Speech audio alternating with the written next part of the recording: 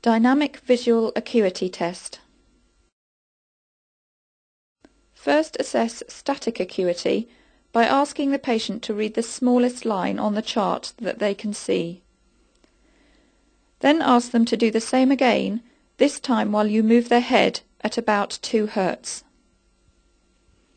The amplitude of head movement required is very small, only 5 to 10 degrees in either direction. There is no reason why the test cannot be done with the patient sitting down. It is important to move the head at least 2 Hz to prevent the patient from using pursuit to track and read the letters. It may help to use a metronome.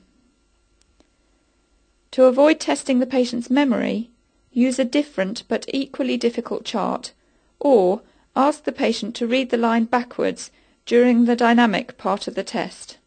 If the patient moves up the chart by 3 lines or more during head movement, they are likely to have either an uncompensated unilateral vestibular loss or a bilateral deficit.